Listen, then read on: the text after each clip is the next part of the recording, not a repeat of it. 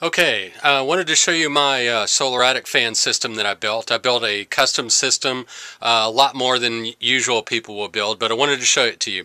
I installed 3 solar attic fans. My electric bill went from about $320 down to averages between $140 and $160 now. So every once in a while I'll get a bump from there, but that's the good average. So I wanted to show it to you. Okay, we're here in my attic. I wanted to show you my custom built solar attic fan system. But let's go right up here. Show you my first one right up there. That is a Sunrise Solar 1250 CFM solar attic fan. You can see it's got a thermostat on the bottom of it. It's not working today. It's kind of a cool day. It's about 40 degrees outside. So the thermostat doesn't allow it to come on until 80 degrees. But that's my one solar attic fan right there. Then you can follow the spine of the attic down.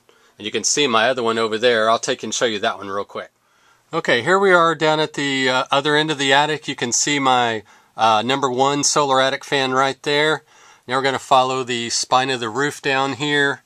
You can see at the back end of my house, this is on the back door side. I've got another SRS 1250 CFM solar attic fan. You can kind of see through the crack that there's not sun. It's a cloudy day. 40 degrees outside, very cloudy, no sun at all, and the solar attic fan's working.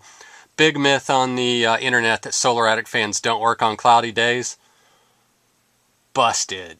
Don't believe everything you hear on the internet. Okay, I'm going to go show you my other parts too.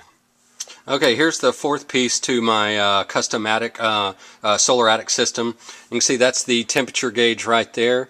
It's an indoor-outdoor temperature gauge. I put it inside the attic so I know what the temperature is outside and what the temperature is inside. Let me go show you the other end. Okay, here's the other parts of my custom solar attic fan system. You can see there that I put vents in the garage door. Let me get a little closer here for you. You can see I cut vents into the garage door. That allows air to go inside the garage. There's my attic temperature sensor there. Now let's go inside real quick. You can see here, this is my 3rd solar attic fan. I keep this one above my garage. That one keeps my garage nice and cool. Also dries out my boat. But let me show you this one more time. Okay, there's the vents right there in the garage. Creates suction coming in the garage. Goes up to the ceiling there. You can see that there are, let me go in a little closer here. You can see that there's vents up in the back, 6 by 12 soffit vents. That's my cool surfboard from the olden days.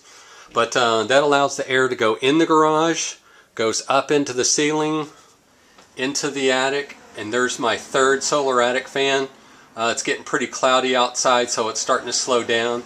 This is a remote panel solar attic fan, which means there's no panel on the top of it.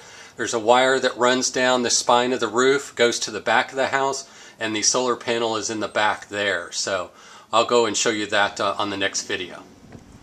Okay, here's the remaining part of my custom solar fan system. But you can see here, that's my number 2 solar attic fan that I showed you earlier. These 2 panels right here are remote panels. They run a wire down the spine of the roof and go to that solar panel. And then there's a 3rd one on the other side over there.